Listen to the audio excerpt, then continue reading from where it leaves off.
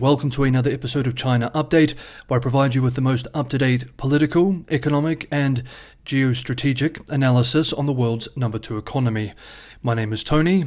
Let's jump in. Okay, happy Sunday everybody. This is a special extra episode of China Update. There were too many developments this week to cover in just 6 episodes, so this is an extra one here on Sunday. Today's video will be looking at developments specifically this week related to Taiwan, Taiwan Strait relations and tensions, and US-China relations as they relate to Taiwan policy. Let's begin. Beijing continues to ratchet up the military pressure this week in the lead up to Taiwan's January elections, one which could result in William Lai's victory, a DPP leader whom Beijing has labelled as a separatist. On Thursday of this week, Taipei again reported PLA warships and warplanes, including aircraft, crossing the sensitive median line of the Taiwan Strait. From the morning, the Defense Ministry in Taipei said it had detected J-10 and J-16 fighters, as well as ship-borne helicopters operating off central Taiwan and to the southwest of the island. 11 of those aircraft crossed the Taiwan Strait's median line. The ministry added that it had sent its own forces to monitor the operations. This was the 4th major large-scale sortie into Taiwan airspace in November. Despite this military pressure, Taipei doesn't appear too concerned. On Wednesday, at the New York Times Dealbook Summit, President Taiwan said that China is too consumed by domestic economic and political problems to invade Taiwan, expressing, quote, "The Chinese leadership at this juncture is overwhelmed by its internal challenges. My thought is that perhaps this is not a time for them to consider a major invasion of Taiwan," end quote. Nevertheless, it's still a dangerous time, as she added that Taiwan faces, quote, "mounting military intimidation, grey zone campaigns, cyber attacks, and information manipulation," end quote. Tsai said that her government was watching the war in Ukraine closely. She thanked Washington for its support of Taipei and warned Western businesses about growing risks in the mainland, expressing, quote, "doing business in China is riskier than before, and Western companies may want to look at alternatives or additional bases in the region, and we welcome them to forge a deeper connection with Taiwan," end quote. Meanwhile, on the other side of the strait, on Thursday, Beijing hit out at Washington and Taipei, demanding that the US stop interfering in both Taiwan and South China Sea affairs, saying US arms sales to Taiwan are making the situation more dangerous. At a press event, a PRC defense spokesperson said that Taiwan's DPP is, quote, "turning Taiwan into a weapons depot and a power keg. Taiwan's security depends on the peaceful development of cross-strait relations instead of a few pieces of US-made weapons," end quote. Adding, quote, "we request that the US side acts in accordance with its words and takes concrete steps to honor its commitment not to support Taiwan independence. Stop arming Taiwan and stop undermining China's core interest," end quote. While the United States doesn't officially recognize Taipei, a decades-long political compromise to ensure a peaceful Taiwan Strait status quo and normalize relations with Beijing, however, it does have robust unofficial ties to the island and legal obligations to ensure it can protect itself. As a thriving liberal democracy, Taiwan has long enjoyed strong support from Congress. Indeed, some American lawmakers now are calling for stepped-up support. More critically, however, Taiwan represents a crucial piece in US grand strategy in the region.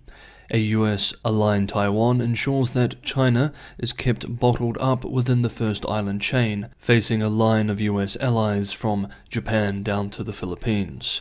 If Taiwan was incorporated into the People's Republic of China, forcefully or otherwise, such a move would greatly undermine confidence in US strength in the region, devastating Washington's alliance system, and would also mean that China could project naval power deep into the Pacific Ocean, in a way not seen from an Asian power since the Empire of Japan and the bombing of Pearl Harbor. Taiwan is thus the spearhead of US containment policy in the region.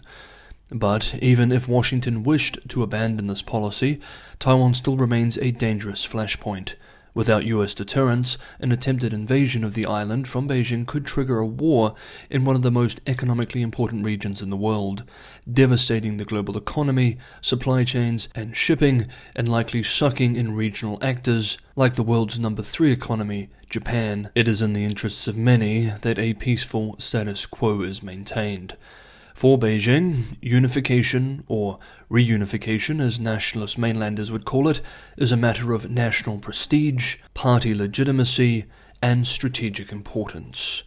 Returning to the PRC defense spokesperson's Thursday statements, though, he also took the opportunity to criticize the US for supporting the Philippines in the latter's territorial disputes with China in the South China Sea, perhaps the second most dangerous flashpoint in the region, expressing, quote, "The US has meddled in the South China Sea issue for its self-interests and instigated and supported the Philippines to infringe on China's rights and stir up trouble," end quote. Hey everyone, I hope you're enjoying today's episode of China Update. I have a huge favor to ask. If you like this channel, if you like China Update and you'd like to see it grow, if you'd like to help me grow the channel and put more resources into the channel, one of the best ways you can do that just takes a couple of clicks, hitting the subscribe button and hitting the like button. And for anyone who wants to help keep the channel financially sustainable, keep the channel primarily subscriber supported so it does not have to rely on corporate sponsorships, Patreon and Buy Me a Coffee links are in the description below. It's just me making these videos 6 days a week, but with your support, it remains a tremendous pleasure and honor to be able to do it. Thank you so much. Meanwhile, in the United States, according to the Ronald Reagan Presidential Foundation and Institute Reagan National Defense Survey, published this week, nearly 3/4 of Americans now support the US recognizing Taiwan as an independent country, while a majority supported US defense assistance to Taiwan. The survey was conducted from October the 27th through November the 5th, garnishing responses from over 2,500 adults in the US via telephone and the internet. The survey found that, and we're now quoting it directly, almost 3/4 of Americans, 73%, are concerned about a potential invasion of Taiwan, and supermajorities in both parties, 68% of Democrats and Republicans alike, view Taiwan as an ally. About 7 in 10 Americans, 71%, are concerned about the Russian invasion of Ukraine inspiring other authoritarian countries to invade their democratic neighbors. An increasing percentage of Americans are expressing support for sending US troops to defend Taiwan if invaded. 46% in 2023, up each year from 39% in 2019. After learning more about Taiwan's democracy and its strategic importance, 52% say they are more likely to support committing US forces to Taiwan's defense. In order to keep the peace and deter a Chinese invasion, 6 in 10 Americans, 60%, support increasing the US military presence near Taiwan, and nearly as many support increasing US arms sales to Taiwan, 55%. And finally, for today's Taiwan-focused video, we examine a long foreign affairs article published over the weekend called Taiwan and the True Sources of Deterrence. The piece is written by 3 highly influential figures in this space. Bonnie S. Glasser is Managing Director of the Indo-Pacific Program at the German Marshall Fund of the United States.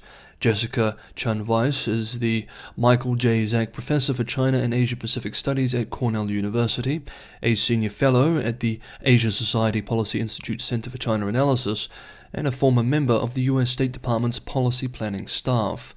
And Thomas J. Christensen is James T. Shotwell Professor of International Relations at Columbia University School of International and Public Affairs and a Senior Advisor at the U.S. State Department's China Coordination Office. This is a very long piece, but it will have some influence on U.S. policy debate surrounding deterrence and Taiwan, and so we will end today's video by quoting selected excerpts from the piece directly. The 3 parties involved in the Taiwan Strait are not providing one another with sufficient assurances.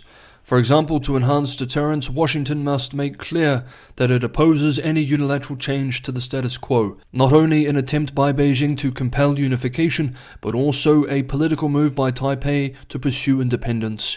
And as the United States works with Taiwan to strengthen its security, it must avoid giving the impression that it is moving toward restoring formal diplomatic relations or a defense alliance with the island. Combined with a conditional and credible threat of a military response by the United States and Taiwan to the use of force, Such assurances will help prevent a war. Ill-advised statements made in the past by former and current US officials suggesting that the United States should formally recognize Taiwan as a sovereign state or restore a clear alliance commitment to defend the island would, if adopted, undercut assurances and weaken deterrence as surely as would a lack of military readiness. US military threats will lose their potency if Chinese leaders believe that the United States will take advantage of their restraint to promote Taiwan's formal independence or to prevent unification under any circumstances, even if it were to result from peaceful, uncoerced negotiation. Beijing may determine that refraining from an attack would mean it would forever lose the possibility of unification, or would allow the United States to restore something akin to a defense alliance with Taiwan. And if China comes to that conclusion, then Washington's focus on beefing up military power in the region may still fail to prevent a war. As the third party to this dispute, the United States must also think carefully about its mix of threats and assurances. Its priority is to prevent the Chinese military from attacking Taiwan, but deterrence will not work if Beijing does not believe US assurances. For instance, it is in the United States' interest for China to remain hopeful that sometime in the future it might be able to resolve its differences with Taiwan without resorting to violence. China would have to persuade Taiwan's public of the merits of some form of peaceful integration, a hard sell, but not impossible given China's economic clout and the possibility that a more attractive government may someday emerge in Beijing. To the extent that Washington can influence Chinese President Xi Jinping's thinking on this crucial issue, it should do so. The United States should avoid making statements or taking actions that could lead Beijing to conclude that unification can only be achieved through force. The US government should provide a comprehensive and high-level statement laying out its One China policy and explaining why Taiwan matters to the United States in language that is comprehensible to the American people. Such a statement should include the assurance provided by prior administrations that the United States will accept any outcome reached peacefully by both sides, and that has the assent of the people of Taiwan. Just as the executive branch does not send the holders of the top 4 positions in the US government to Taiwan, similarly, as a matter of policy, Congress should not send to Taiwan the President of the Senate or the Speaker of the House. There are sufficient informal channels for these officials to give and receive messages from Taiwan and to support Taiwan without providing a convenient occasion for Beijing to ratchet up military pressure while blaming Washington and Taipei for sparking tensions. Such expressions of US support for Taiwan are counterproductive as they only make the island less secure. Some policymakers and analysts make the mistake of conflating assurances with appeasement or outright capitulation. This is wrong-headed. Alongside credible threats, credible assurances are an integral part of deterrence. Given the dramatic ongoing modernization of the Chinese military and China's increasing assertiveness, the United States needs to strengthen its military posture in East Asia and assist in improving Taiwan's defense capabilities and helping the island withstand a potential blockade. Many might argue that assurances would signal weakness and invite Chinese aggression. On the contrary, these assurances would help strengthen a deterrence strategy that includes reinforcing the US military presence in East Asia and hardening Taiwan's defense. It is precisely because tough measures are needed that it is imperative that Washington and Taipei accompany them with productive diplomatic ones, assuring Beijing that it will not be punished if it forgoes the use of force. Okay, that is today's episode of China Update.